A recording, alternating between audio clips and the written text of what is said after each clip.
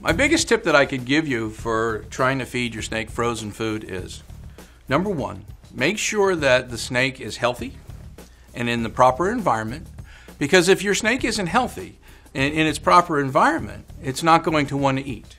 Remember that snakes are ectothermic, so they need to be warmed and heated so their digestive system even works. Understand also the type of bait that you should be feeding, and most of the time it is mice. And the way that you figure out what size bait that you want to feed is the size and age of the snake, the diameter of the snake. Remember that you should never feed a bait larger than the largest width of your snake. Very important. Otherwise, if you feed them larger bait, many times they'll bring it back up or it can cause an occlusion. The easiest way to feed dead mice is you will order these now. There are many areas that you can get them, and they'll come in different sizes, pinkies and hoppers and things like that, and full mice, and they come frozen. It is very important that you thaw the mouse out completely before you feed. And in doing so, if you are to use a microwave, make sure that you set it on low or defrost or thaw, because you don't want to overheat the mouse. In doing so, number one, they can burn. Number two, you'll lose some of the nutritional value. It's very, very easy most of the time if you take that bait out and leave it at room temperature. You'd be surprised how quickly it'll thaw. It should be a healthy frozen bait. If it thaws and it really smells foul, then you know that we were foul before we were frozen. We got to throw that guy away and pick another bait.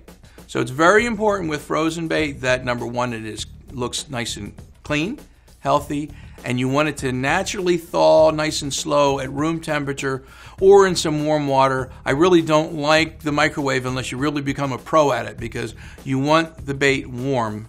You do not want the bait hot. And then presenting frozen food, what you do is you want to present the food to the snake head first. And it's very important that you use tongs, because remember that when snakes eat, they eat from more smell and heat than they do vision, other than your garter snakes. Garter snakes, you really need them to be moving. But what you want to do is you want to have tongs so they relate the odor to just the mouse and not the odor of the mouse on your fingers, because you can get bit if you do that. Hold the mouse head first towards the snake in the tongs and present it directly to where the tongue can actually touch the bait. Most of the time, if he's hungry and that happens, they'll take the bait. And once that happens and they start eating regularly, you'll be able to put the frozen bait in the terrarium and the snake will take it readily. It's good to feed the same time. And it's a nice idea that your snake goes to the bathroom before you feed it. So it'll eat and then digest everything, and then it'll defecate. It'll go to the bathroom, and then you pretty much know that, hey, it's time to feed the snake again. That helps avoid overfeeding the snake.